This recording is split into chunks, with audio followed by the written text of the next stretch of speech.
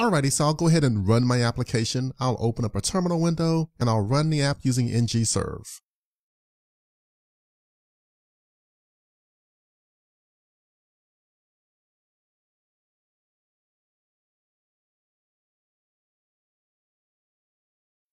Alright, so the app is up and running. I'll swing into a browser and test it out. Okay, so we have our list of products. Now let's scroll to the bottom and see if we can see our pagination control. And oh yeah, this looks pretty good. Check it out.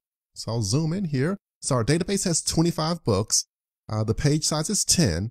So we should have 3 pages of data, 10, 10, and 5. So this is great.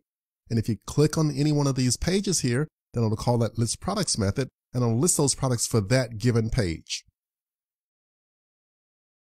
So I'll just move over to page 2 and then, yep. So there we go. 10 products, 4, 4, and 2.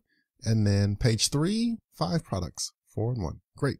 So this looks pretty good. So our pagination is working out as desired. But let's go ahead and look behind the scenes and let's get a bit more info as far as what's happening with our data and also what data we have in our given database. So I'll go ahead and open up MySQL Workbench. I want to run some queries here on my database.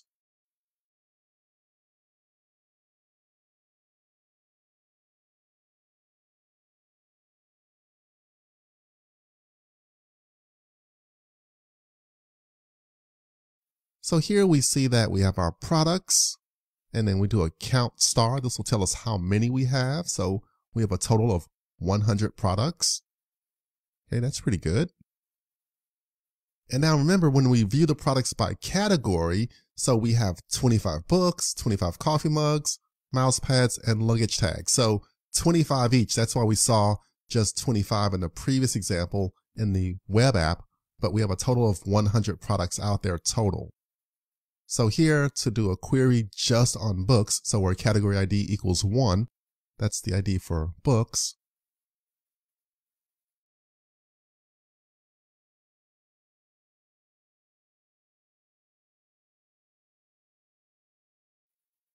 And I could also just do a select star.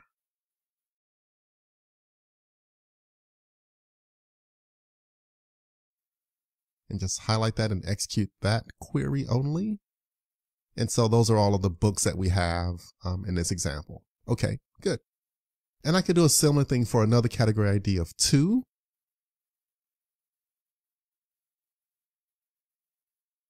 And so that'll give me all of the coffee mugs. So we have 25 coffee mugs. And select count star for category ID 2.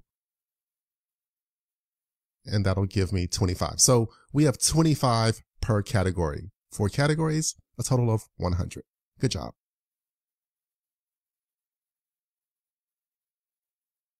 And so I can simply go through and just check some of the other categories and a similar thing here at the bottom with the pagination. So this is pretty good. I like how this is working out for us.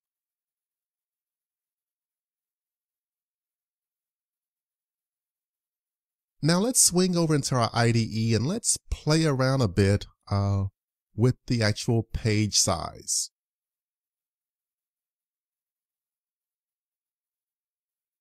Right now we have page size equals 10, but let's play around with the page size and change it to 5.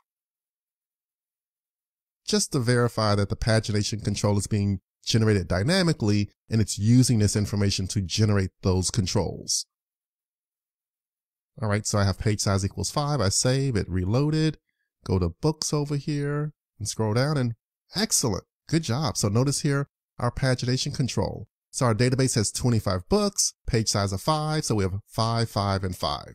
Excellent. Excellent. I love this. And I can simply choose some of the links here at the bottom to go through the different pages. Okay, good job.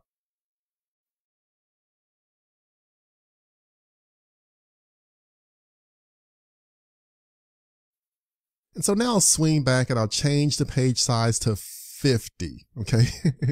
I'm just having fun here. We really only have 25 products per category, but I'll change it to 50 just to see what happens in our application. So swinging back into our app, scrolling down to the bottom. Wow, a lot of products. That's good. And our database has 25 books, page size of 50. So we have 1 page of data. And that's it. Just 1 page of data. All right. Same for all the other product categories. Okay, so that's it. So we had a good time of playing around with page sizes and seeing how this would affect our pagination control.